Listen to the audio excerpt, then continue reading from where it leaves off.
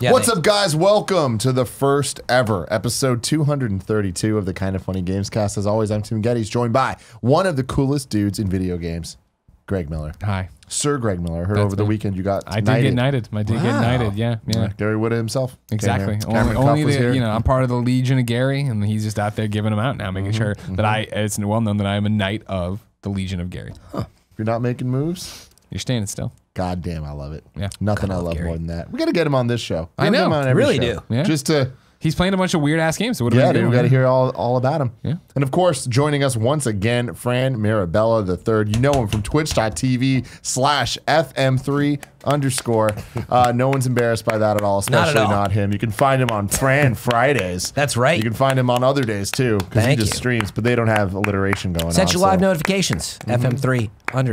Moving to Mixer if you didn't hear. One day that might happen. All the big streamers are going to Mixer. How much money would they need to offer you to move to Mixer? Not much.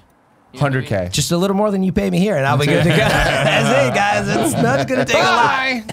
I'm joking. That is an interesting thing, though. Before we get into the whole rigmarole of Gamescast, like, do you guys with Ninja going to Mixer exclusively, leaving Twitch? Very big deal. Like, we've seen it with some big Twitch streamers before, but like, this is the biggest one ever. What do you think the ramifications are going to be in the next year? I think more people will be watching on Mixer than ever before, right? That's for sure. That's guaranteed. I think you will have people then start wondering what the deal was, and then how much money is Mixer throwing around? You know what I mean? What does a Dr. Disrespect look like? You know what I mean? Is he's not committed to these platforms, right? They're all just trying to use it to further their brand, get wherever. So I think if Mixer's serious about going after top tier talent like that, then they're going to start having some very interesting conversations and making those moves. Yeah, I hope that it opens up the exclusivity deals. I hope that especially. There's a future that I see where a lot of the lower end people, the us's of the world, that's Kind of Funny Games, get to stream wherever the fuck they want because they're going to be like, no one gives a shit. Because if you don't know, Gamescast viewer or listener, for Kind of Funny Games, but everybody, or not everybody, but we can speak to our own contract with Twitch, right? By being a partner on Twitch, we have an exclusivity agreement of we'll only stream there. It is very, very rare for any creator to be able to stream.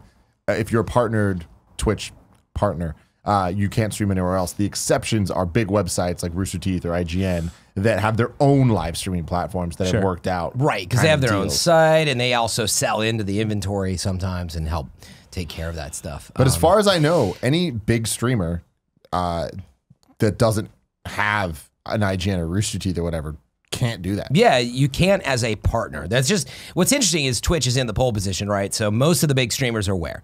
Twitch. Now, on YouTube, there's some very big personalities, but they're already big on YouTube.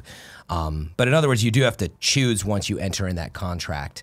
So I don't know that many people who are allowed to, let's say you're a huge YouTuber. If you're a partner on Twitch, I think they still even ask you, like, you can't do both. No, which is a crazy ass, right? If you're like a really big YouTuber and you come over and you're signing your contract, you're like, wait, what? Like, I'm on YouTube, like, you want me to do like one or the other? They're like, yeah, if you want to be a partner and make money. Yeah, I hope that changes. But to Twitch's credit, though, like, they do have a lot of features and things like Twitch Prime that are game changers that add so much value to the users and to the creators, where it's, why would people want to leave Twitch? Twitch Prime in particular. Twitch Prime, it changes the game, where it's like, it's essentially free money. Like, it's money that you're already spending if you have Amazon Prime, which then you can then just use it on a Twitch sub, which is very different than like a Mixer. Not to mention the exclusive game goods and game codes you'll get and stuff like that. Mixer does shit like that, though. Like, I don't think that that's really if I was to sign up for Mixer Prime, would I get exclusive gear in the Division 2? I don't think so. Checkmate Twitch. Come on. Checkmate Twitch. Yeah, I was going to say, I did quick math on, because I thought Ninja was in what, the 80,000, 100,000 subs range a lot. Like, those are the, I believe, the top ends, which is just massive for subscribers. So, right, at Twitch Primes, let's assume that most of them are Twitch Prime, and a lot of them are, like, because it's frankly kids using their parents' Twitch Prime.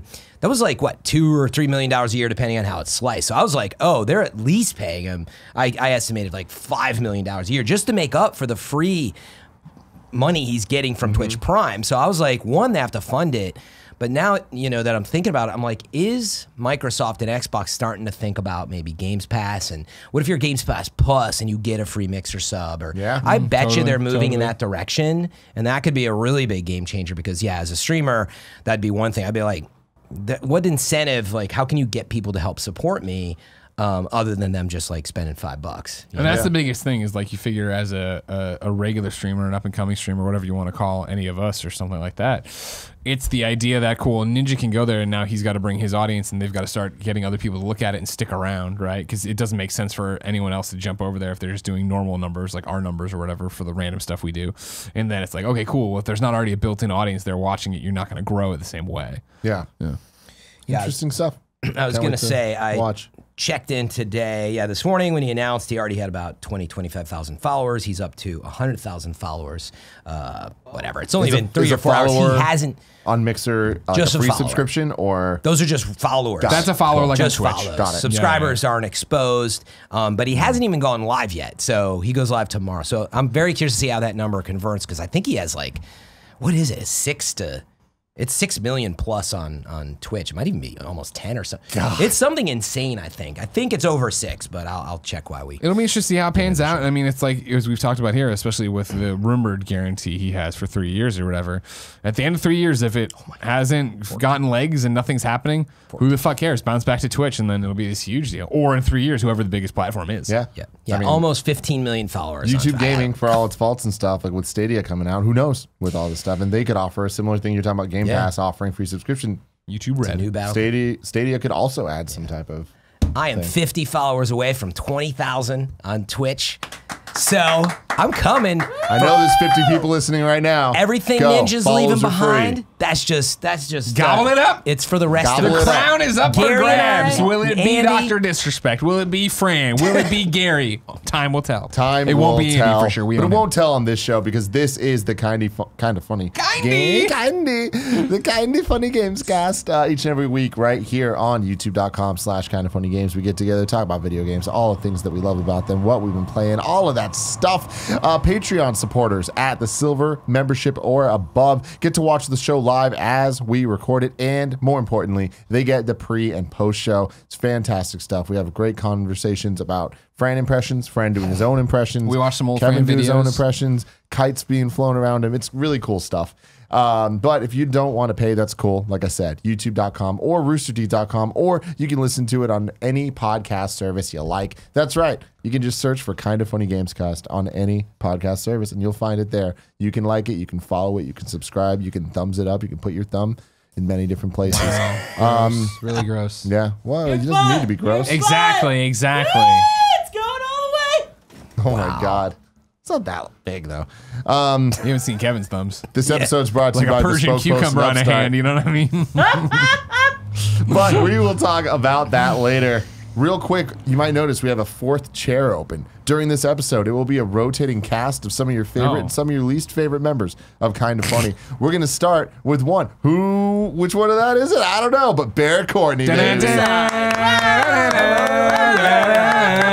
definitely the least favorite. Definitely. I have an important update on the whole Mixer Twitch thing. Oh. Tommy Wiseau tweeted from his official Twitter account. no. Just one word, Mixer, and then linked to mixer.com/Tommy Wiseau. So there we go. Mixer's winning everybody. Yeah, God, it's happening. This is the everybody. windfall that they were looking for. Yeah. Yep. God, you got to love it. Barrett, I want to talk about Wolfenstein Young Blood.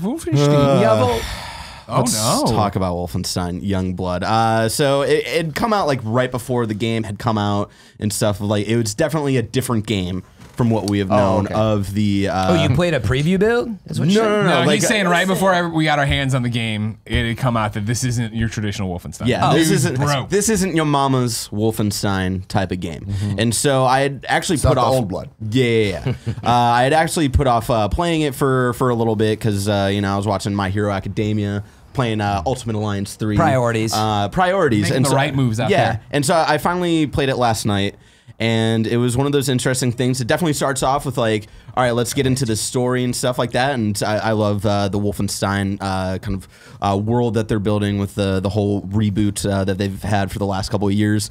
And the story they set up definitely at the beginning is really cool of seeing BJ interact with his daughters that we don't really know super well. This, I think, takes place...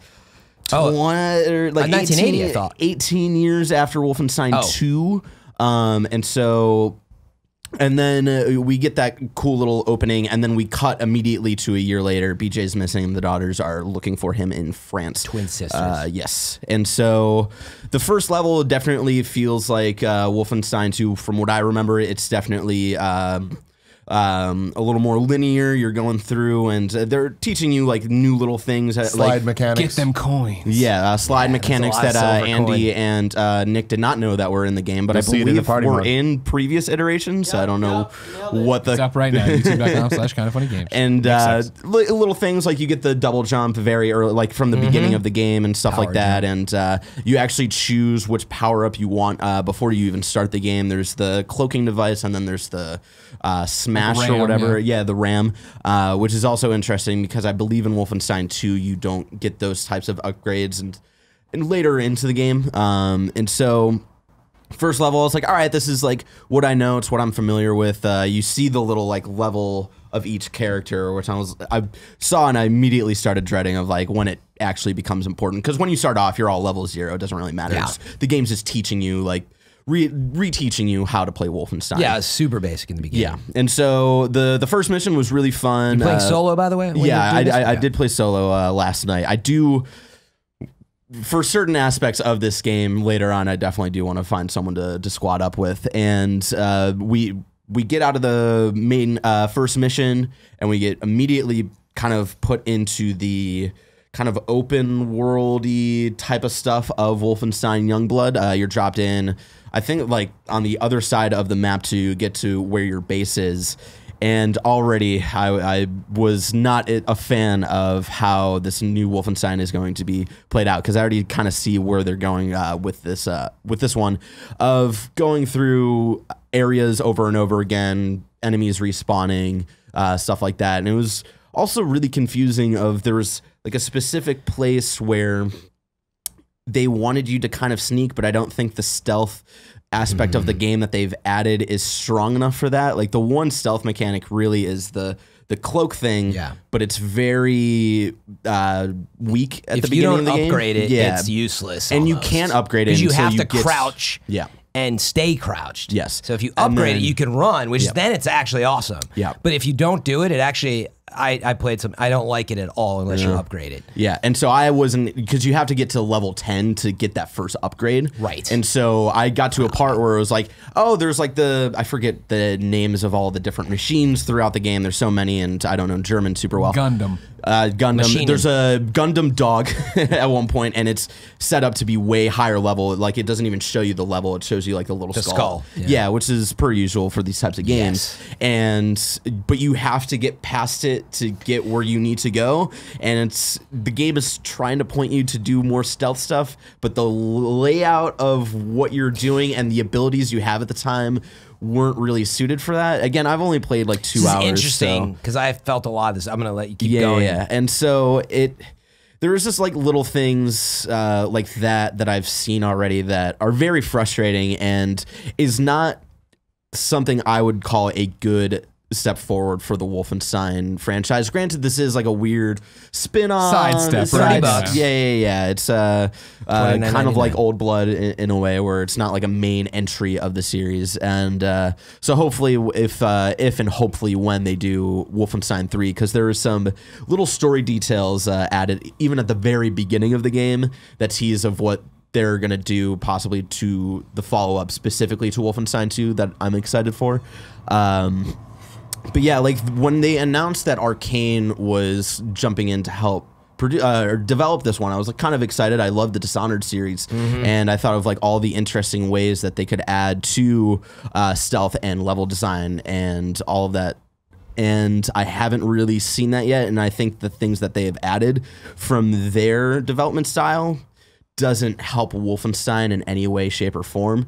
And I just know just adding the leveling for enemies and areas and whatnot is just it's frustrating. I understand it's their experiment, especially because this is a side note for them. But already I'm kind of, I want to give it a fair shake. I want to see what the story is at the end, because what I've heard is there's barely any story between the middle or between the beginning and the end of the game. So I want to see like where these characters end up, like what BJ is up to and whatnot, just because I really like the story and the lore of the entire Wolfenstein series.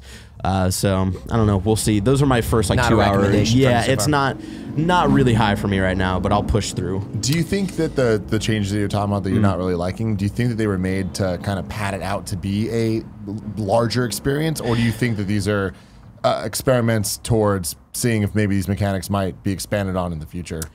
I think it's definitely experiments for now because, you know, it's only like a 2-player, and from what I understand, a lot of it is like repeating like missions and repeating areas and stuff. So I don't think this was a big step for them to be like, okay, this is what we definitely want to do. I think this was definitely a test for them to be like, what works, what doesn't work? Do we want to maybe add this to the main Wolfenstein? We'll see. Hopefully not, though. Fran, what's been your experience with so interestingly, it sounds like, you know, we've played a similar amount, a couple hours. Yeah. I did, number one, what I would bring up is the co-op versus not co-op. Your twin sisters, when I was going in, that was the first thing I was like, my brother was playing it. I was like, you know, is it twin like brother? Co-op or, yeah, my twin brother, right? Half brother, actually. But anyway, so I was like, is it co-op? Like, does it need to be? And he's like, no. But he's very casual with a lot of stuff he plays. And I was like, oh, okay, cool. But I went in and like went to select and like, it has you choose your classes right, and then right away it's like you will be playing with an AI character NPC if you don't play with somebody else. Right. Now you can keep a match open, you can have people randomly join or whatever, but I'm like, nah, like I'll just play myself because I played Wolfenstein and I'm just gonna, I don't care what the other character does. But I personally very quickly found it is not designed well for the single player experience. Now within that first 2 hours, I was like, my ability sucked. The NPC AI is not really doing me much favors. Like it's not like it was dying all the time, but it's not doing anything to help you. And this is literally designed that if you and I were playing Barrett, right, when you were at that like Thundercat dog that you're talking about, that you would have been like keeping it busy, and I would have gone up back and, oh, there's like a laser turret up here. Right. I'm gonna put eyes on that, but you keep it busy, and like your AI character's not gonna do that. So anyway, to skip ahead, I tried it for about an hour or so by myself, and I was like, I'm not really digging this. It's just the pace is a little like, what if I told you, you know, they took Wolfenstein, they gave it to a fairly talented developer, but they told them you have a limited timeline, just reuse what you can, add in some new mechanics, experiment. It just feels like it's a little thin in that respect. So it's not like it's a bad game, but I'm like, I don't know. I guess I could play this like on and off, and maybe it gets better later, but you do have to upgrade your abilities before it's reasonably fun at all. In other words, it's not like it opens up and you feel like you have these cool new sister abilities, and it just felt kind of cliche in that sense and average. But whatever. After that, I teamed up with somebody from my chat. Thank you, Jonah, for the help. And Jonah Hill. Jonah Jew. Wow. But anyway, Jonah, I believe he's a best friend as well. So from down under. From down, no, not at all. He's from Virginia. Anyway, so we hopped in, and right away, actually, it already felt like just much more normal. In other words, interesting. The way that you keep enemies from getting at each other, it felt more balanced. And I ran into the same thing when I was playing solo. I was like, I feel like it wants me to sneak around because there's so many enemies, to kill them first before I get into this bee's nest situation. And as I found out playing with another player, it felt way more controlled right away. So I would recommend hop in and try it. Co-op, what I will say is something funky with the online. I'm playing on PC. So before I teamed up with Jonah, I actually had set matchmaking. I was like, oh yeah, I don't care. I'll just hop in anywhere and let's tear stuff up. And I don't know how the ability tree works. If you hop in later with people, I assume you just have what you have. But anyway, it just didn't do anything. It didn't work. Nothing happened. I didn't get a match. Then I tried to matchmake with him. This is again on Steam. And we had a few connection issues. It took a good like 5-6 minutes just to like get it to connect. Wow. Like we had a disconnect. Then he couldn't see me. Then I tried again. I don't know if it's a Bethesda Net account thing because it's going through Steam. And anyway, so that was a little frustrating. But eventually we got to play and it was fine. Although we did suffer a disconnect at the end of that, a game crash or a disconnect that like booted us out. I was like, all right, I'm done. I got to go grind on Destiny. So anyway, all that being said, gotta go back to work, guys. I'll talk to you later. Yeah, basically. I mean, a big Destiny grind.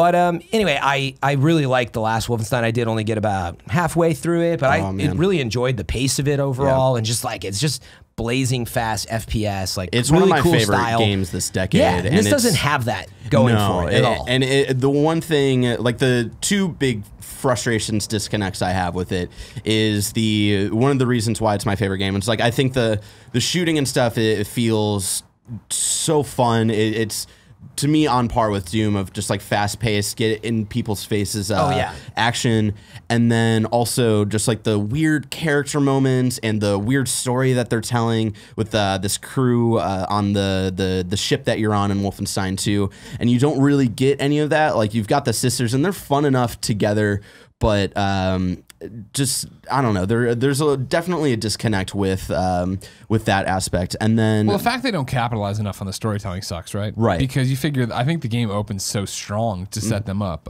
First off, them training, either with BJ or with their mom, right? Right. Coming back together, their sisters dropped in Paris, and then when you go into that first world to fight, right? And there's that thing of like, you ready for this? Yeah, right. And then they do, and they get in there, and it goes in the escalation the way it does, and then vomit. Yeah. And they're like cheering but horrified at the same time as they try to deal with the fact they just killed their first person, which is super exciting and horrifying. Yeah. Like it's like moments like that is give awesome. me more of that throughout the game. So it sucks that everything it is a wasteland, right? Yeah. Of like because I like them as protagonists. Like I love BJ as a protagonist, especially when he's monologuing all the time in Wolfenstein 2 of his dreading of he thinks the entirety of the game pretty much that he's going to die, and I think the way they set up these sisters was really interesting. Of like, these are the daughters of BJ motherfucking Blazkowicz, and this is the first person that they're killing, and this is like them having to deal with that and go through that. And maybe there's a bunch of dialogue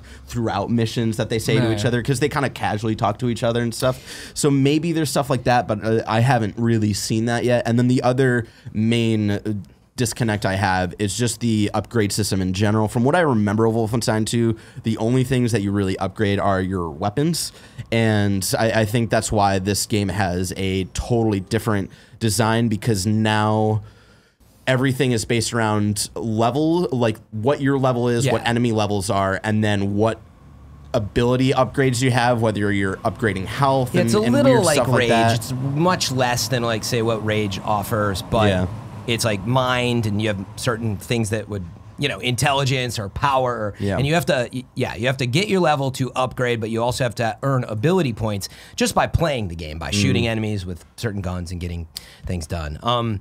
I wanted to ask a couple things really fast. Since you are more into story than I am, I do appreciate a story, but I'm never like super like, oh, I can't wait. I never finished the last one. That's why you love Destiny.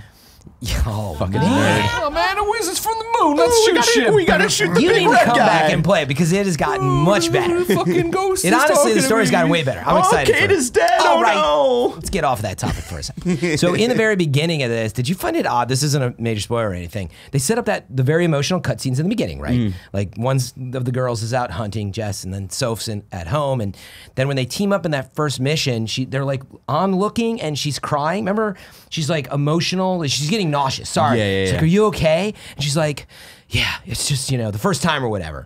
But then literally 10 seconds later, the boss comes in and you do her finishing move, and she saves her and blows the guy's head off, like literally, like, and gets brain in her mouth. And they're laughing. They're like, they're like silly teenagers, but it literally jumped. And I was like, is the whole... While vomiting. I was like, what just happened? That doesn't bother me as much because of what the other games have done to set up these kind of like weird and crazy, wacky characters of the like kind of weird emotional ride that they're going on. Yeah, it just didn't make sense. It's that thing of the adrenaline spike, which is what I liked about it. They've been trained since birth, you figure, to be Nazi killers, and now they actually have to do it. And so it's that like, whoa. And that was the one thought I was like, well, I guess like they're trained to do this, and they got that adrenaline rush. I think I used the same word. It was a little weird. But the other question I had was, it just escaped me. Oh, on the store, have you read much about microtransactions, and have you guys caught up with this, or did it show up on Games Daily? Yeah. I don't know if I got this totally right because I just caught up on it last night. What I understand is when you first were going into the game, and especially on PS4, I think there was some old text and communication that said you can buy, so you buy gold bars, which you can buy vanity items like cool suits, but there's these boosters. And by the way, we didn't touch on it. And do you agree that the ammo economy in the game is really rough? Like you need certain types of ammo to take down shields on certain enemies. They show you the type. And I was running out constantly. Now granted, even when I was playing co-op, did you find the ammo conservation problematic? Yes. More, and like I definitely had that difficulty in Wolfenstein 2, but that's just because I'm a trigger happy motherfucker. So it's just like, this I felt like was much worse. Yeah. But anyway. The microtransactions, I remember that making like a big stink, and then like I totally forgot about it until like I was going in the menus for something else, and at the very, very bottom of the list is the booster stuff. Exactly. And then I looked at it, I was like, whatever. So here's what's weird, and Greg, maybe you got the clarification, or if we have to follow up, but at first it would appear that you could buy them with like the gold bars. You could buy ammo boosters, and I was like, that's a little strange. That's pay to play. Like it seems like you're baiting me into this, and there's silver coins all over. However, and if you Google, Wolfenstein Young Blood microtransactions, it's like, Wolfenstein Young Blood's microtransaction mess explained. That's a Polygon article. There's many articles. That's what I'm right now. I was going through, and so it would appear that at first that it looked like you could buy it with like just money. Gold bars, but that's not true. You have to pick up the silver coins around the world, and eventually you can buy boosters by playing the game. Do you have an understanding of this at all? You're nailing it, right? This is Ben Kuchera at Polygon, right? Here's the original listing from that morning. Contains gold bars and in-game currency used to acquire new power armor and weapon skins, gear, pep signals, and consumables to help you and your friends battle through Nazi-occupied Paris. But when I looked at the boosters in the in-game menus, I noticed that they could only be purchased with in-game currency, not gold bars. Here's an image to show what I mean. But when you browse the menus, it looks like it's part of just you can buy it with gold. So the official listing for the premium currency said they could be used to buy boosters, but the PC version of the game contradicted the listing, while the PS4 version of the game not only let you purchase boosters with gold bars, but there were more boosters available to purchase. Here's another screenshot from this. So at launch, the PlayStation 4 version of Wolfenstein did have an XP booster and a silver coin booster that could be purchased with premium currency as well as in-game currency, and neither of these two boosters existed in the PC version of the game. I contacted Bethesda to ask about what was going on and was told these differences were meant to have been patched out of the game before launch. After receiving that email over the weekend, we've done a hard boot of each system and restarted the game to make sure any and all patches are installed and check to make sure everything. But the ability to use premium currency to buy boosters was removed. The updated Steam listing for gold bars has also edited to remove any note about consumables. Yeah. So why was it in there? It was a fuck up in the beginning and went away. But it looks reactive, unfortunately, because the narrative is that the community saw it. Why are you selling boosters and XP and blah, blah, and it looks reactive, like, oh, it's not supposed to be there, but it was on one console, not the other. I actually do believe that they were thinking about it and they mistakenly left it in that version. I would imagine you're thinking, oops. It's like when we used to do multi-platform reviews at IGN. And you copy something over to the PC version. You forgot this one thing. You put in the thing that you thought you fixed, but you didn't fix it in that version. You're copying stuff, and it just was old. But that has created a narrative. That was all I heard when I was streaming. It was like, oh man, I don't want to play this. The microtransactions are messed up. And then I dug in. I was like, I don't think you can do anything other than vanity stuff for the most part. So there was another. Here's to be fixed. Somebody else. It was Kotaku did another article that was like the microtransactions in Wolfenstein aren't even worth getting mad about. Wolfenstein Youngblood's microtransactions aren't even worth getting mad about. Right, because they're not, now that it's fixed and it wasn't intended, apparently it's not an issue. But the narrative was, can't believe they're doing this, which would be true if it was still there. So if you heard about it, I think it's a good point of clarification, because that's all I've really heard about the game, other than that was it. I heard about microtransactions. And of course, though, not to mention, who the fuck cares about what? Why the fuck would I care if you bought this in this co-op game and you're leveling, getting more gold than me? Because you're cheapening the experience. You cheated yourself. That's right. You make a good point, which is if that's your prerogative. However, what about the morality of if it's baiting you into buying stuff? That's fair. That's the problem, is if it appears, and by the way, the ammo conservation, that right away, wait, I have no ammo, but I can buy ammo boosters? That would be a very bad scenario. Fair. But I know what you mean, which is people get upset in PvE games sometimes. It's back to Assassin's Creed Odyssey. You can buy a one-time XP booster that'll, you know, level you up 5 times as fast or whatever the hell it was. But as long as it doesn't bait you into that. Well, really. I mean, it was slow leveling in Odyssey. It was slow leveling with the XP thing, but who the fuck cares? Yeah. Comes down to it was great. You didn't need it. Anyway, Kevin never did it. At the end of the day, Wolfenstein Young Blood didn't mess with any of the microtransactions, but besides that, I think it's fine so far. Are you planning on completing it? I do want to complete it. I do want to see where the story, because what I imagine, it's a lot of doing the open, quote unquote, open world stuff, going through all these missions, doing the 3 raids, and then after, because of story reasons, after doing these 3 raids, the end of the game will have way more story what stuff. are raids in the game? It's Do you even know yet? I mean, it's like these I don't know. You have to be certain levels to get more to the intense. Yeah, it's basically these 3 guys. These 3 characters have basically the secret of where BJ is. You have to take all of them down. But so the entire game is basically leveling you up to get there. I would have much rather have it be a 4 or 5 hour experience where it's that beginning part of the game. The 3 different missions are just like different levels, and at the end we do the final mission of finding BJ at the end. Gotcha. But yeah, I'm sticking with it. We'll see where it'd be much better. We'll see where I land when I get to the end. But that's my time. Thank you guys so much for having me. Cool. Thank you very much, Barrett. Bye, Courtney. Barrett. Now, this next segment, I want to let you know, is brought to you by our Patreon producers, Tom Bach and James Hastings. Ooh, How you like that? Oh, Now, this is a first ever for Kind of Funny in general. I can't wait for this. We have Cool Greg joining us on the Kind of Funny Gamescast to talk about his first ever preview event that he did. What did you get to see? Man, I got to see Concrete Genie, the beautiful game that's going to be my favorite. Yeah. So what is Concrete Genie? So Concrete Genie is, I know it's a PS4 exclusive, and you're basically trying to bring your town back to life through more or less street art. Yeah. Okay. So it's PS4 and PSVR. Did you get to do both of those? Yeah, so they're different games, right? So the PSVR, I think there's 2 versions of it, and it's kind of a little more or less like free play. And you're kind of just making your own, like you're in the world rather than in the actual game. You're in your own world, and there's this world on the wall that, you know, you can add to and you can change, but you can't jump into. So I want to take a step back. Mm-hmm. What was the experience like of you going to your first preview event? Oh, man, it was dope, man. So I walked in and instantly I was like amazed about how nice it was, because I've never been to Foster City. So when I first walked PlayStation in, headquarters. Yeah, when I first walked in, they had like all the PlayStations, basically treated like trophies. You know, like behind, like, you can't touch them and everything. It's like they had the Vita, had its own little nice little area. Goddamn right they did. I took a picture of the PS2 glass. one, so I thought it was nice. But yeah, besides that, I saw some best friends also on my way in, which is pretty dope.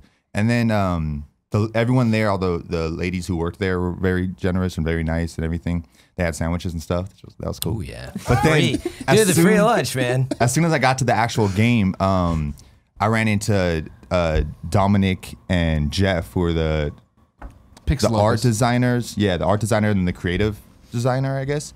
And I recognized them just throughout the years, watching different commercials and different interviews for this game. So that was pretty dope. They recognized me, which was pretty dope as well, you know, because I was like, oh shit, I didn't know I was even like, you know. Why'd they recognize you? Just because I'm so vocally supporting on Twitter, I guess. You are the #1 Concrete Genie fan in the so world. awesome. And it's amazing, and it's Concrete awesome and Genie influencer. This is awesome. Yeah, and so I was allowed to play.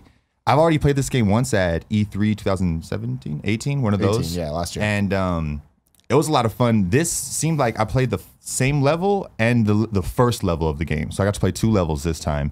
And when I replayed the level that I've already played, I don't know, if it was so much, it was just better. And in all ways, like I got through it faster. There was like, it seemed a lot funner just jumping in, because at E3, I'd never really even played a PS4 game. Maybe a little bit of Jason, but that's about it. So I was really lost doing it, but this time I felt comfortable. I knew what to expect. I kind of understood how everything was going, and man, I love it. It's beautiful. Like the whole thing, it just feels like you're in like this Rudolph kind of world. You know, like claymation, kind of like claymation, yeah. Which was cool too, because they took me behind the scenes where they actually were creating the game and like how it all started. So I got to meet some of the artists and the people who actually did the first doodles that inspired them to be like, oh, maybe we should do something that's interacting with the walls. And then I got to see it all from the ground up, and how they put the faces onto the characters and everything. So it was really cool. So when you were playing the PS4 like core version of the game, you're saying like, did you like the story of it? Oh man, it was great. So I was gonna be in support of this game no matter what, just because I love writing on walls and stuff like that. I can enjoy that. But so I've never, as you can imagine, I've drawn as much flowers as you'd expect, like 0 in my whole life.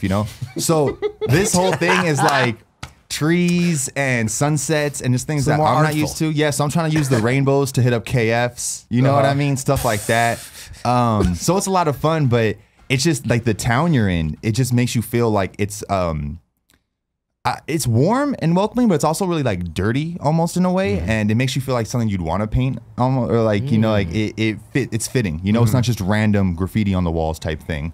And the more I found out about the characters, like, okay, he used to be like a little tagger, it's kind of like hinted at, so that was pretty cool. And yeah, man, it's just about you beefing with people and for me writing on walls. It's pretty cool. How does it compare to the classic, the seminal classic, Mark Echo's Getting Up?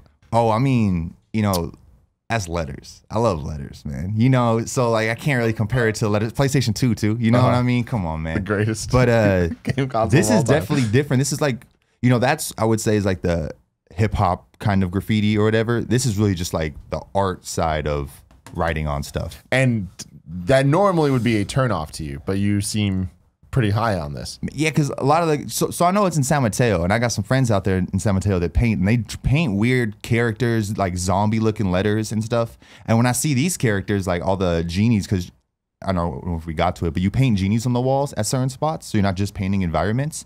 And when I'm seeing these genies, I'm like, okay, I see that. Like that's a character I can get behind and something I would want to design and make my own.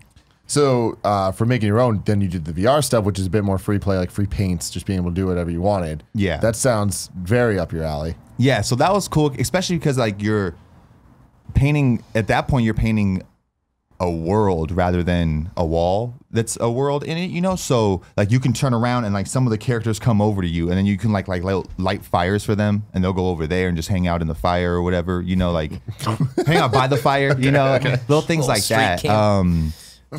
And yeah, but something in the actual game that I liked a lot was there's so basically the city's getting kind of taken over. Like he has all these flashbacks. The main character Ash, he has all these flashbacks to when the city was just really beautiful or whatever, or like a little town.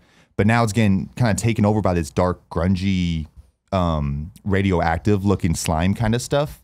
And throughout the story, you get a huge paintbrush that's like magical or whatever, and it allows you to do all this stuff. And if you get some super paint, which you get by helping out the genie friends, and they kind of give you it if they ask for something or if you play with them or whatever, and you can use that to take away it. So it's not really buffing because you're actually painting still, but you can take away the dirty stuff with that and then take over the wall with your art. And there's this really cool part called paint skating, and it's like you just jump on your brush and you're skating all over the town now. Like a roller brush. Yeah, because there's some of the genies are bad. So you're gonna have to attack them and get them out, and you get to, while you're on the back of the brush skating around or whatever, you can attack them and stuff. So it's really cool. Such a cool game. Yeah, every aspect of it was just getting better and better, man. Did you like the VR stuff more or the core game? Definitely the core game. Yeah, the core game's something I can jump onto. But the VR stuff, I could see it just being fun, playing with friends or whatever, just like chilling back and like each of you guys doing something. But that's just more of like you want to really create, As long as the streets are there, I can do that. It's coming out October 8th, and there's going to be 2 versions of it. The regular version is just $29.99, and then the special edition with all the art downloads and stuff like that is going to be $39.99. You going to do that whole lot of game shit? Streams? Oh, definitely. That's what I'm worried about too, is because usually when I'm doing a whole lot of game shit, I kind of like their PS2 games a little easier and stuff. This, like, I might get stuck at some places and spend like hours like, what the hell am I supposed to do? People love to watch that. That's perfect. I was playing this game and then I got to a part and I literally was about to ask the lady who I was working with, like, yo, what am I supposed to do here? But then I pressed pause and it's like a map and I'm like, so I'm playing enough PS4 games and stuff like that. So like, I didn't even think about like, oh, there's probably something telling me like little hints and stuff. So that was really cool. Because that's the one thing I know the VR well from doing it at that after GDC, right? The last PSVR event. Yeah, which was based on it was on the heels of State of Play, the first State of Play. I haven't played the single player stuff. So is it, you're talking about like getting on your brush and be able to skate all over? Is it like a giant open environment you can go anywhere and take up tasks, or is it like pretty much telling you to go from here to there, like? The area small you're playing in? Well, the part that I played with the skate, you were trying to like beat one of the bad genies. Gotcha. Okay. So like it was just for that, and then when you're in your town, you're already kind of like it's free range. You can go wherever you want, but then eventually the roofs are too high for you to jump to. Gotcha. You know, okay, so it just seems just out of reach. Gotcha. Cool. I'm stoked. I can't wait. Any other thoughts? Buy it, support it, man. It's great.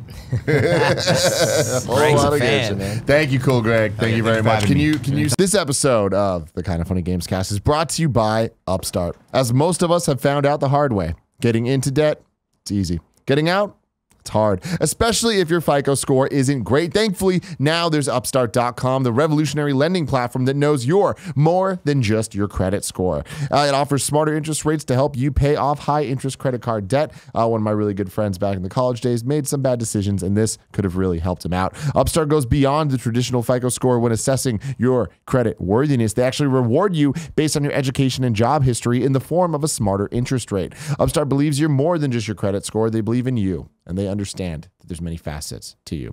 The best part, once the loan's approved, most people get their funds the very next business day. That's the next day. It's not long at all. Over 200,000 people have used Upstart to pay off credit cards, student loans, fund their wedding, or to make a large purchase.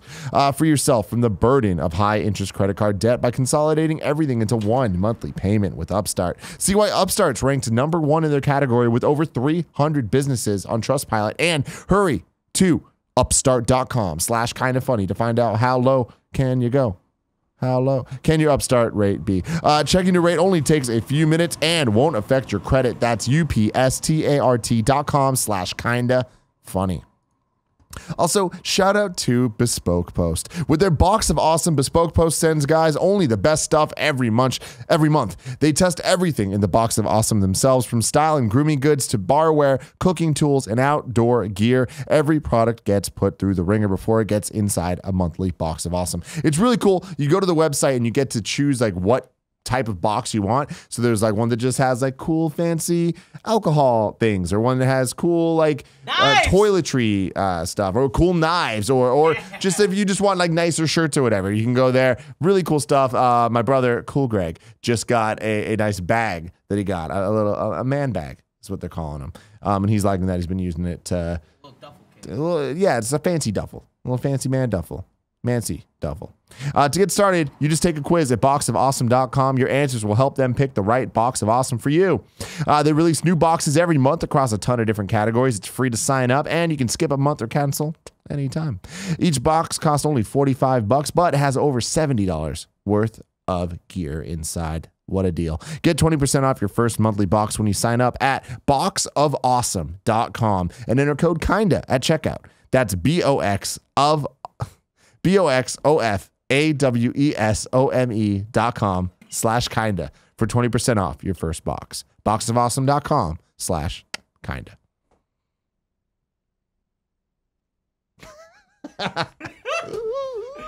Send Joey Noelle in here, please. Thank What is she going to come talk about? Lego Tower? Fire Emblem Three Houses. We got a convert. The mini road. I turned it on and I started it. And I was like, I did the first battle. And I'm like, okay, I want to play this, but it was one of those where I only had like 45 minutes. I'm like, this isn't enough time. Yeah. And then last night I was like, I'll play a little bit while we watch Euphoria. And I'm like, well, no, it needs my full attention. This or that, yeah. So then I went back and I had to fight Dormammu. You know what I mean? That's what I had to do. I had to start leveling there the you go.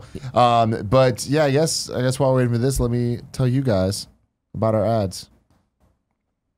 Well, that doesn't really work when we record. Well, it's fine for the live people. The live people are allowed to know everything. They totally get it. But yeah, so friend, Fire Emblem, you have not played yet. No, I really want to play it. It's just another one of those, like, I want to play Mario Maker. I want to play Fire Emblem. Like Greg said, it's the time, #1. And if I don't have the time, I sort of question if I want to spend the money on it. In other words, if like, just dude, buy it.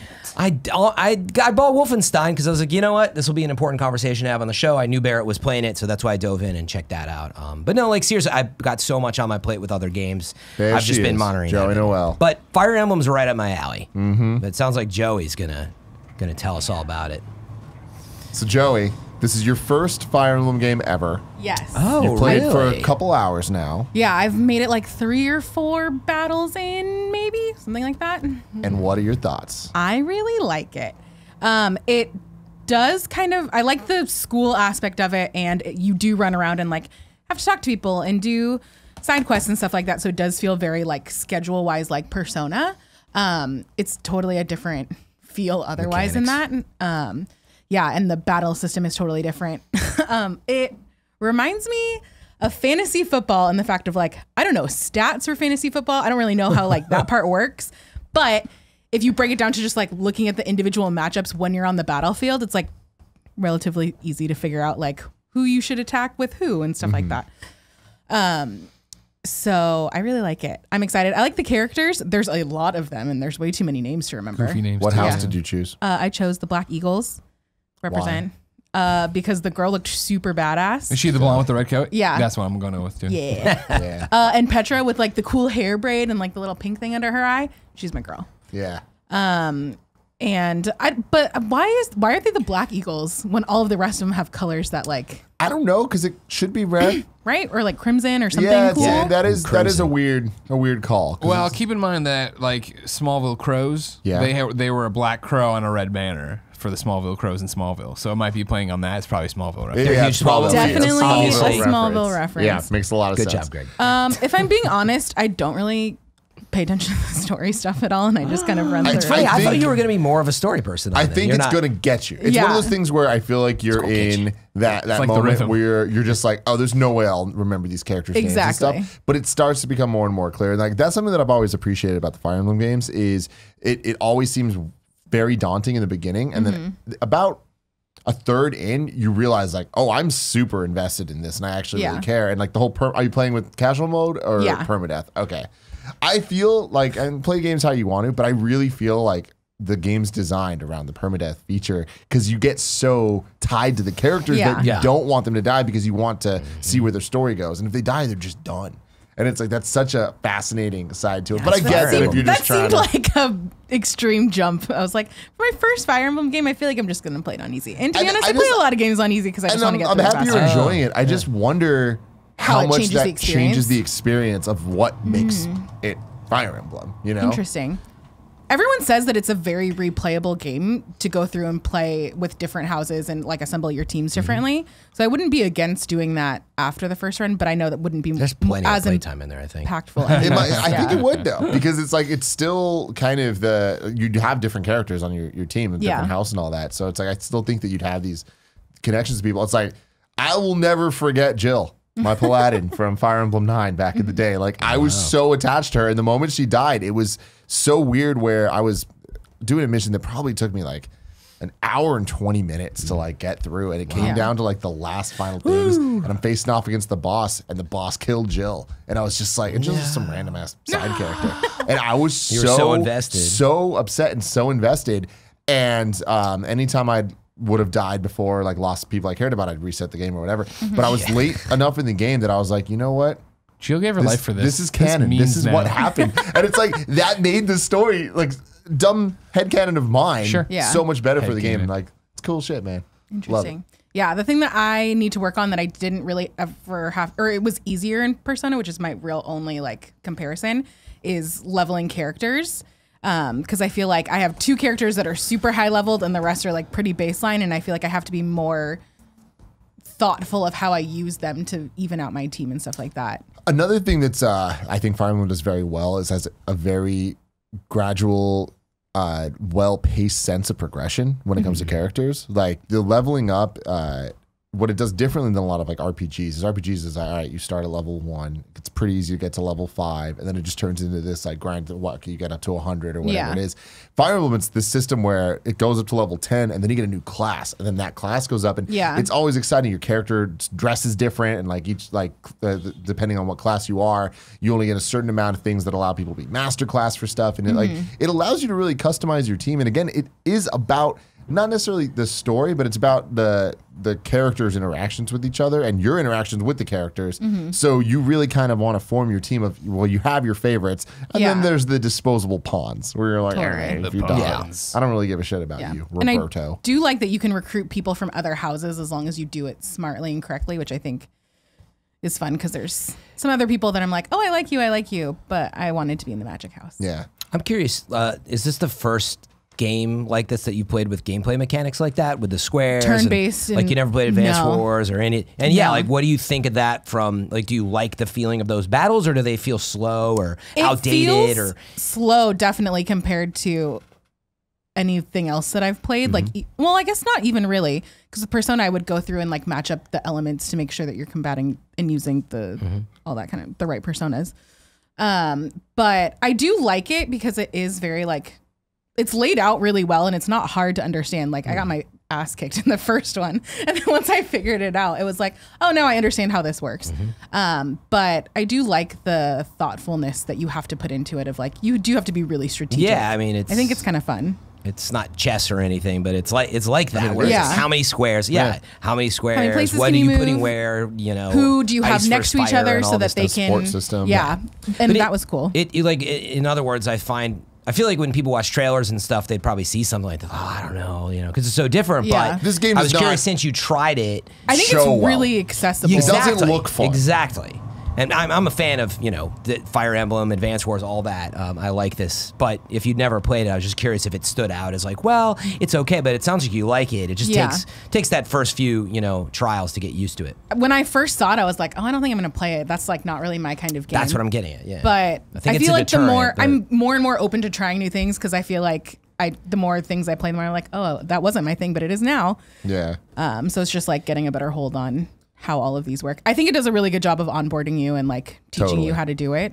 I am not much farther than I was last time I talked about it, just because there's been a lot going on. You but did the preview, right? But something that with where I'm at now, I really like how the game, some of the other Fire Emblem games, it would be much more pared down, like even the GameCube ones, or GameCube 1, where it's like you do the mission and it's like the actual battle, and then after the battle, it's just menus of having like these conversations. I forget what they call them.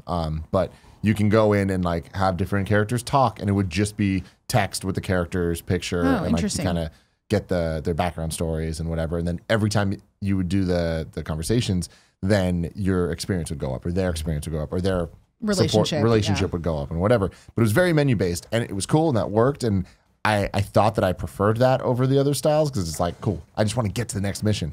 But I think Three Houses does a good job of having the walking around the school stuff, doing the schedule stuff, and still having those support conversations, but then getting to the actual gameplay.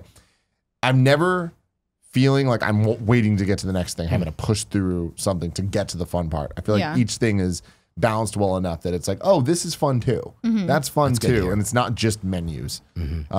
Which again, I thought I would have preferred. So yeah. And I feel like I was used to that, because it's very much how Persona is when you're managing your schedules and stuff like that. I do like that you get to do the teaching aspect in this, which I didn't think I was going to like.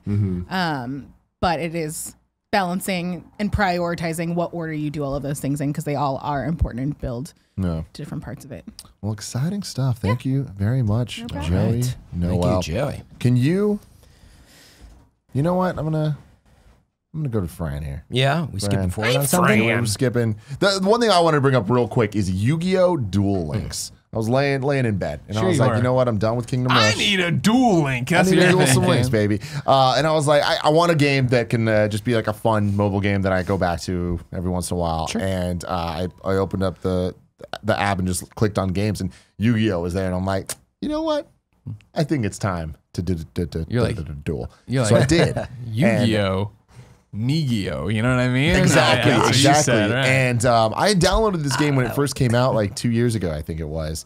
And it was a little buggy and very network focused, so it was kind of slow, really framey, and I was just like, this is not, like, it felt like a subpar experience. Gotcha.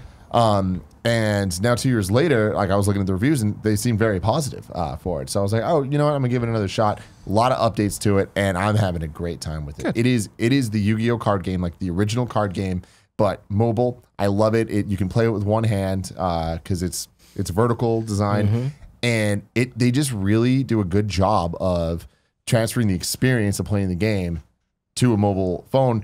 And I haven't had to do any microtransactions or any of that stuff. I'm sure that you can, but like you get experience enough. You get the booster packs. It's super fun to open them, see what cards you get, and it's definitely a nostalgia trip for me. Where I haven't played the Yu-Gi-Oh card game since high school, so it's been a long time. But right back to it where I'm playing, I'm just like, God, there's just something so dope about this system with the life points and everything, trap cards, all this stuff. I think you guys are a little old for Yu-Gi-Oh, but it was the superior card game. Past Pokemon. Did you play Yu-Gi-Oh? No. No. Okay. I don't know about you. Too old for games, man. Like, what kind of narrative are we selling people? No, I'm just messing. Too old for that to have been something that was your time frame. I mean, when Yu-Gi-Oh was coming out, I was very aware of it. I just wasn't interested in it personally. Yeah, but no, I agree. Why. It's like it was, it was coming out like that was the post Pokemon like. Yeah, but I mean, I feel like I almost had to review something around it once. I just personally wasn't like, I'm just messing with you, Bob. Yeah. But yeah. But I'm having a great time with it. And it's just like, it's a damn fun game. It's a great card game that makes a lot of sense. And I think that the mobile game does a good job. I think it's free too. Unless I paid for it years ago and I just still have it. But I'm having a great time with it. So I'm going to keep pushing through that. I'm grinding here and there. But speaking of mobile games, Fran. Yes. Sky. Yes, so from the creators of Journey, that game company, and Flower, and perfect segue there. So Sky, is it Children of Light? We call them Fransitions. Oh yeah, it's a transition I heard because I said Greg Way. Yeah, don't steal my shit. And everybody on Reddit. Wait a second, didn't you steal that from Craig? You know, it's superfluous. Yeah, he did. By the way, it's superfluous where it came from. If you want to bring it up. Craig Harris, everybody, I believe, used to do a Craig Way. Well, I know Scott Bromley used to do a Craig Way for Craig. Yeah. Oh wait, Scott came up with it? Yeah, Scott did. Oh, but it was for Craig. Just like everything I did at IGN, I ripped off from Scott Bromley. Anyway, transition. So Journey and you asked for it, you got it. Journey and Flower. I feel like Sky is almost a child of it, for lack of a better way to put it. It's a little bit of the feeling of both games, the floatiness, the beauty of Flower, of like gliding around. Not that Journey didn't have the sliding, but you also slide in the game down these like sandy hills, but it's very, it feels a little like Flower from a vibrant world perspective. But again, it has this character that's like Journey. It's really interesting. In a way, you'd almost be like, huh, I would have thought you would have tried something all brand new, but you took these two worlds, and in a way, it feels like they merged the gameplay aspects that they really like.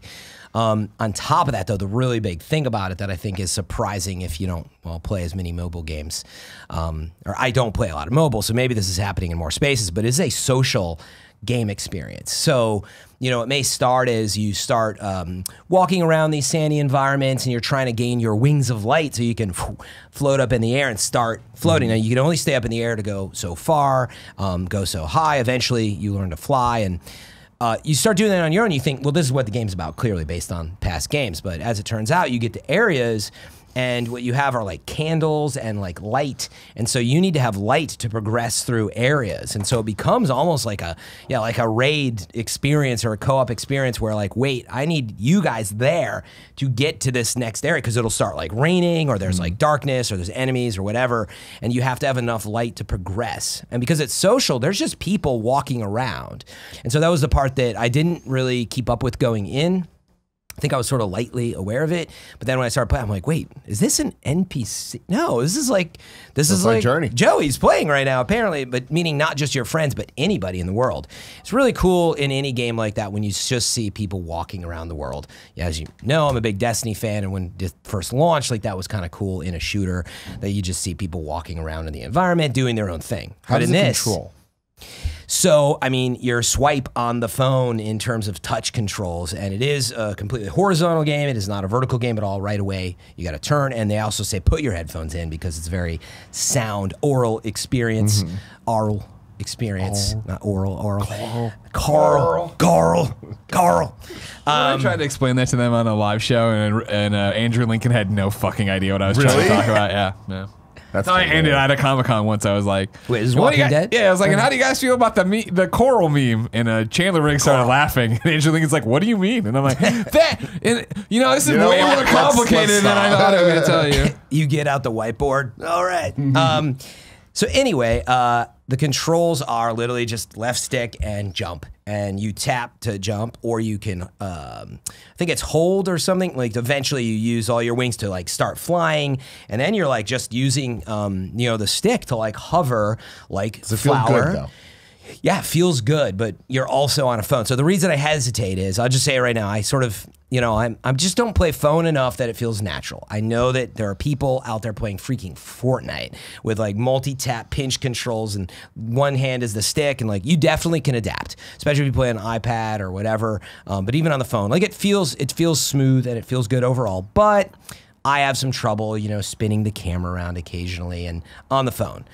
I really am looking forward to it coming to other platforms, because it's not exclusive on iOS forever. It is on iOS only right now, but eventually, we don't have the dates. I don't think it'll come to, say, PlayStation 4 or Android or whatever. So when that happens, I'm looking forward to like using a controller. I don't think it has controller support on the phone. Is it coming to other platforms? Yeah, it's not. I looked into this too, because I thought Apple, I thought they this like was their funded or something, yeah, 'cause they exclusive brought on the funded thing, yeah. game, and we should double check. But I read into it, and no, it's just a period of time, and they don't. Okay. There's no clarity on like how long. Game is good though. Versions for other platforms are in development. It says. It's free. So again, Really? Sky, Children of Light is free. I should have prefaced with this. It's a free game. So if you're listening right now and you have an Apple iOS device, just download it, put your headphones in, and give it a shot. It's totally free. The way that the microtransactions or money comes in, you can buy a season pass, which you can get access to some more objectives, and you also can buy vanity items. So you emote and sort of show off your character, but you can do things, and this is where I haven't got too deep, but you can buy candle lights and other things to like basically help other players. So it's actually really cool. I mean, it's one of those for me that I like to lay down in bed and put the headphones in, and it's very serene, quiet, like Flower. Man, it's very hard to describe Flower to people. Yeah. I think I always told people the same thing. I'm like, crank the volume, put the headphones up, play it in like a room without like light blaring in your eyes from the sun.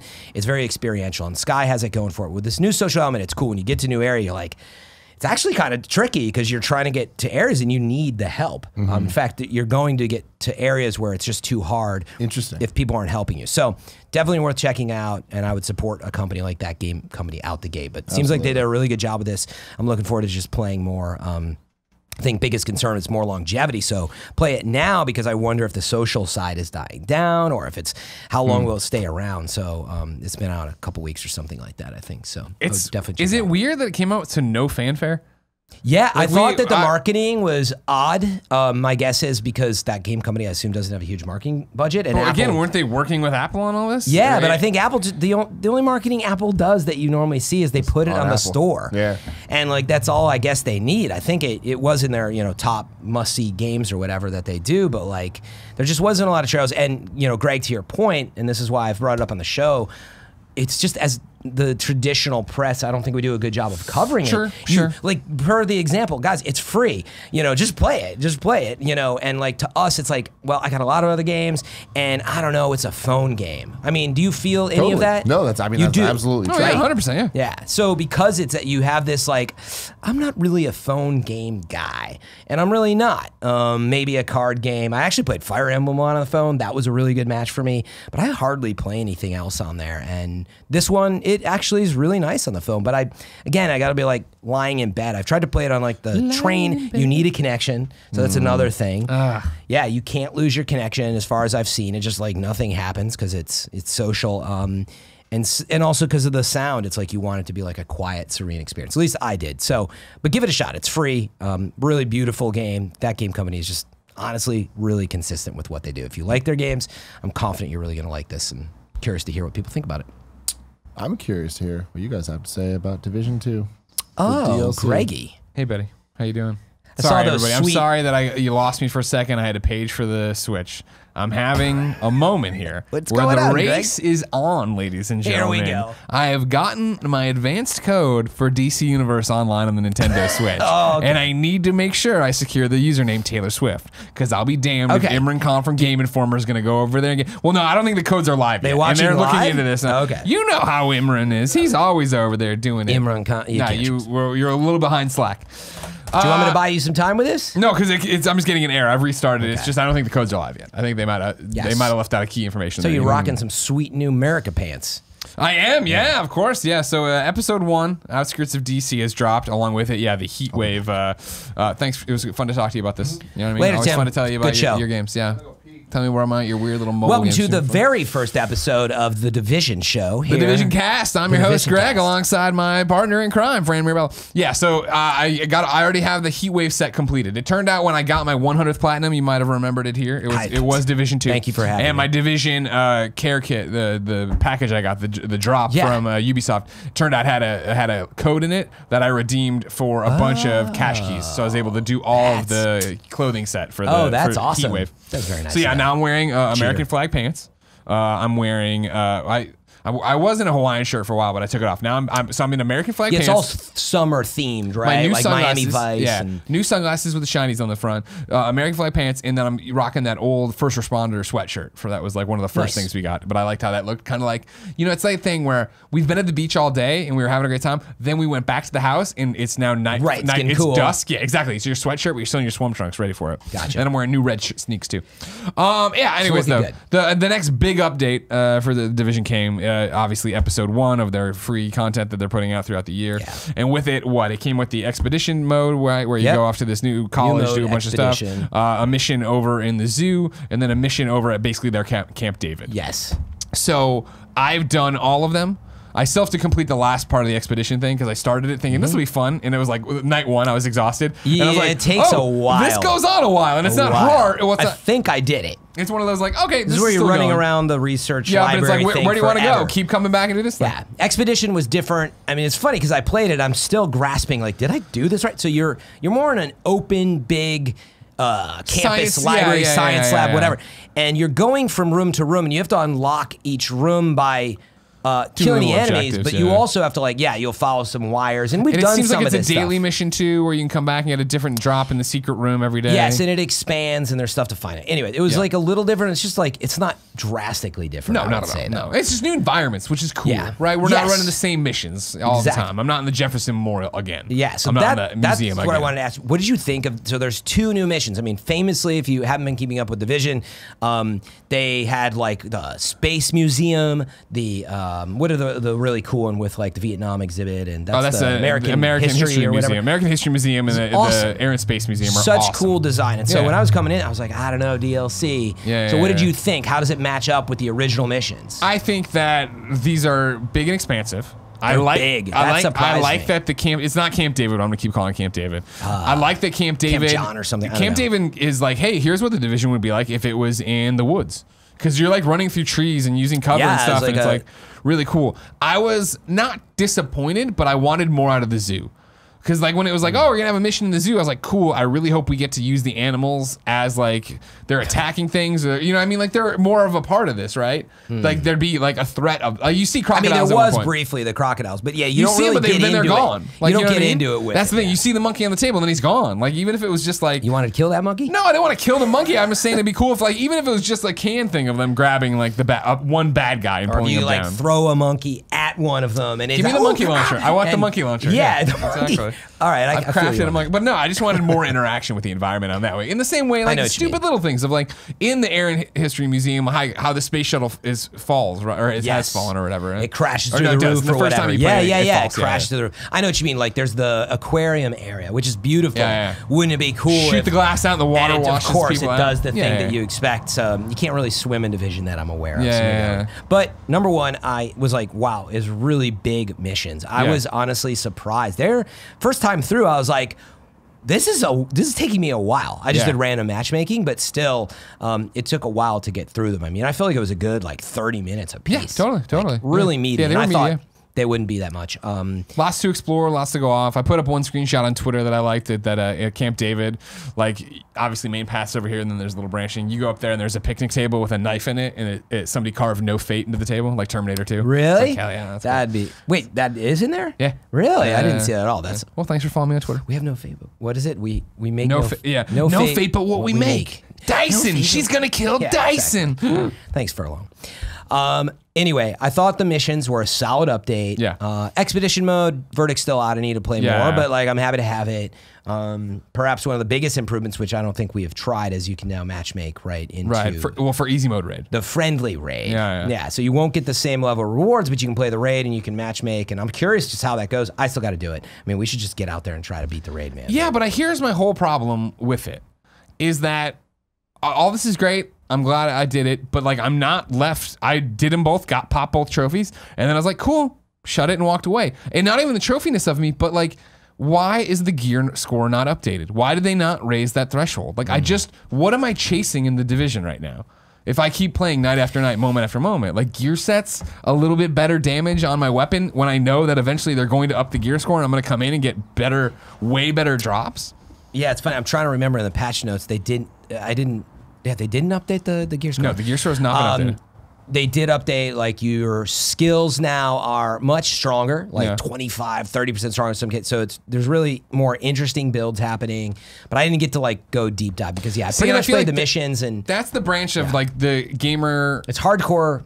It's a hardcore gamer's game. Yeah. And that's the thing is I am a hardcore gamer in many ways. I don't care about my skill power, my damage thing. I'm there to get the next piece. I'm on the gear treadmill for this. Yeah. And since there's just nothing to grind for. What are you chasing? I don't want to come back for the minuscule things or build out the build or do this thing. I want to get better equipment. If that was dropping, I feel like I'd be back on every night playing. But since it's not, it's like, well, I'll come back when you do. And that's where I'm with the raid too. Yeah, like, all right, cool, here's friendly baby mode raid. Not even baby. Yeah, it's not baby. Like, here's easier mode raid. And it's like, cool. I don't want that. I want the better gear to make the regular raid easier. So like when that gear score drops, I'll come back and I'll do the raid the regular way. Gotcha. Yeah, I think it's a good way to put it is that they've given you more to do. It's a solid update in that respect. Some really big missions, expedition mode, there's more to do. It's a solid, more to see expansion, right? There's some new exotics, not like a crazy amount. It's like, forget how many exactly. I should have taken notes on that. But there's a handful of them to get. But you're definitely, as much we've played, I mean, we've played 100, 150, 200 hours, I don't know. It's a lot, like, unless you're really into the Division at this point.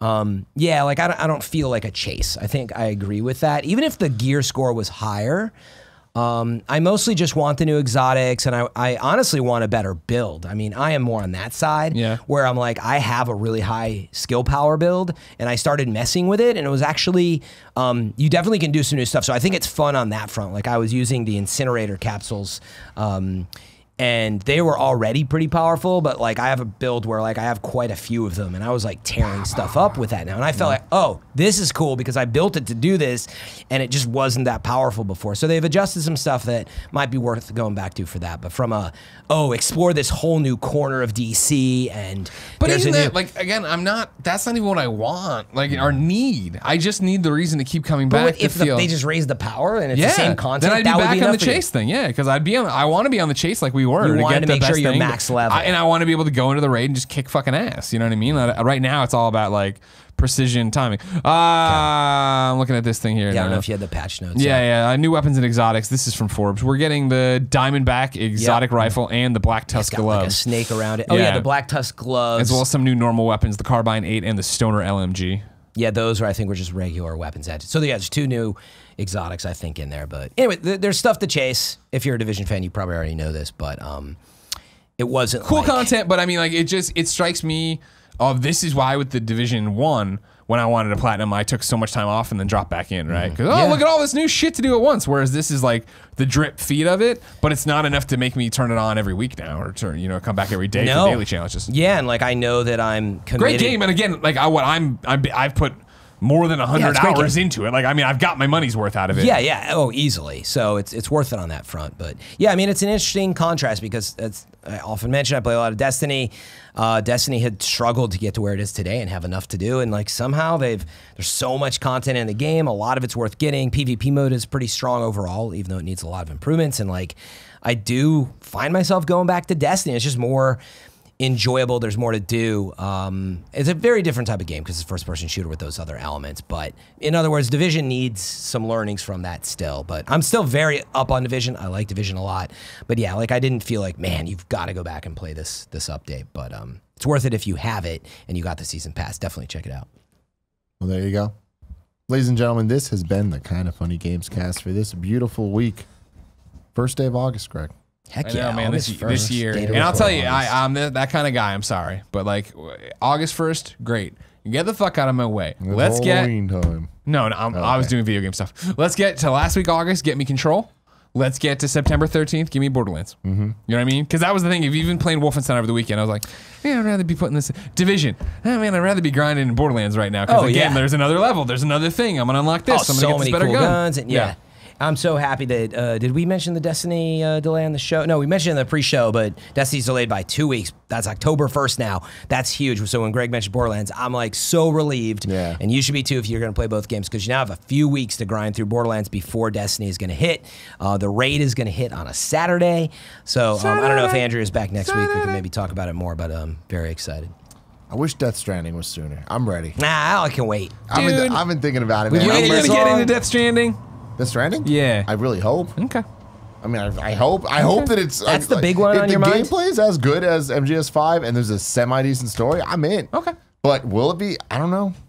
Like, what are you thinking? I think it will be. I think it's going to be a super fucking weird game. And I think it's going to be a weird one where you're like, I don't know. I think you're going to... I'm going off of a trailer where Norman Reedus moves a ladder. Yeah. I know. That doesn't scream Tim game to me. I don't know. Yeah. I don't know. I like Kojima's weird shit, though. See, well, are you excited about Control? No. See, I think Control sounds a game you'd be more into than Death Stranding. But see, I don't see it as Control. Yeah, Control, like I said last time, is like it kind of optimizing your loadout for room-based. Like it looks like it's not fun to control. Whereas like Metal Gear Solid 5 is so fun to control. It's not the review they wanted to hear. Control is not fun to control. It looks like. Yeah. The Tim Gettys glass first look. Yeah. I was trying to get some. I don't know. I thought they've done cool stuff with their controls over time, but it's weird to look at. So I'm excited about Control. Wait, what are you excited about? Death Stranding? That's Luigi's Mansion. Yeah, there's a lot of like little games, but like in terms of big AAA prestige titles, like that I want to like play through. Death Stranding is definitely the highest on the list. That and Fallen Order. Yeah, I was gonna say Jedi Fallen Order. Yeah. Oh, Fallen Order. No Outer Worlds for you.